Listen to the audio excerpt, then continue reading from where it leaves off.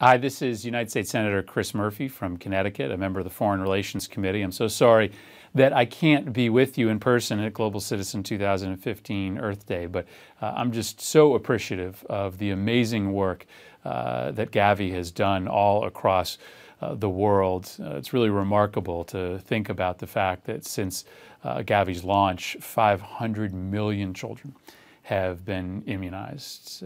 And yet, we stand here today recommitted to this cause, knowing that there are 22 million children who remain under-immunized in the world each year.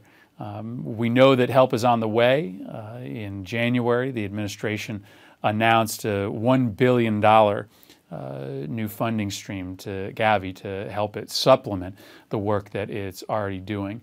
When we think about our commitment to immunization, to vaccines, first and foremost, we think about what our obligation is, our moral obligation, our obligation of conscience to poor children all around the world who deserve a shot at life that immunizations give.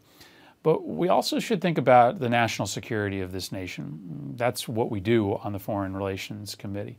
The reality is that the United States needs to actually practice what it preaches when it comes to human rights, when it comes to respect for dignity of life.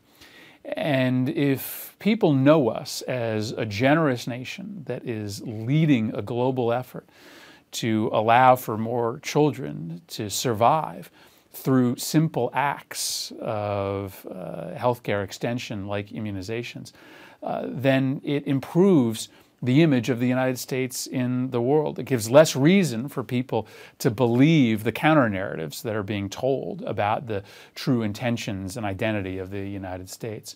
Funding vaccinations is the right thing to do when it comes to our obligations as members of the human race. But what Gavi is doing, and what they are now going to be able to do at a greater scale because of this investment announced by the Obama administration, is actually protecting our country as well. That's why if you're a member of the Foreign Relations Committee, you care about this from the perspective of people trying to do the right thing in the world, but also trying to protect the United States of America.